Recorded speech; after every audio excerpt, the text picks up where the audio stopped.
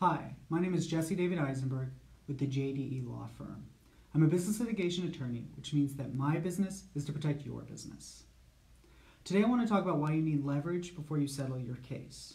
But first I just want to say, if you want to discuss business litigation, you're being sued, something along those lines, all you have to do is go to jdelaw.nyc/consult.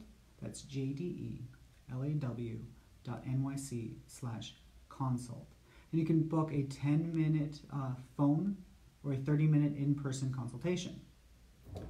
Now, I've been getting quite a few cases lately where my clients want to settle. They're being sued, they want to settle their case, but they really don't have the leverage to settle, okay? Now, I'm a firm believer you need to give them a reason to settle, the other side, the people you're suing. You need to give them a reason or they will never do it, okay? And the more reasons you have, the better off you will be. So, for example, I have a client where, for whatever reason, they got a judgment against them on 2 cases because they never showed up. And now they want to settle it. And I have to explain to them, the other side already has the judgment in the amount they want, plus they're getting interest on it, so they have 0 incentive to settle. So what I want my clients to do is make a motion to vacate, and if they win it, well then they're in the case, and they have a reason.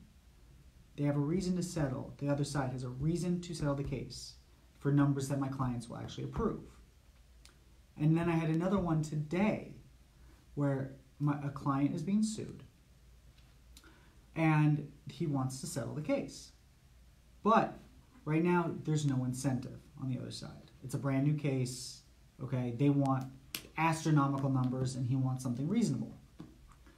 So we're devising a strategy where we countersue them, and we do have grounds to do that. So we're countersuing the other side. And when we countersue them, we then are also going to bring them in our county that we want it in. Okay, we have grounds for that too, and we think we'll be successful. So once it's in our county, and we're countersuing them, so they see that they have a chance at losing, not just getting less, losing the case completely, well then we want to bring them to the negotiating table. And then we'll have the leverage to get a settlement that we think works for us. Okay, and that's what we do as attorneys, okay? A good attorney can always devise a good strategy to get the best possible outcome. Doesn't mean you win, but you get the best possible outcome. All right, and that's why I'm a firm believer in never trying to settle until you have some kind of leverage, okay? Sometimes the leverage is just, hey, my client is judgment proof, but they'll give you this amount of money if you make it go away now. You know, and sometimes it's, hey, you have a real problem here. You know, because we've taken cases, I've taken cases where my client's been sued. We've countersued and we've won. The other side lost, so they end up paying us when they wanted money to begin with. And if the other side is smart, they'll see that that's a real possibility to happen again to them. And that's why I can use leverage to get a settlement that works for my client.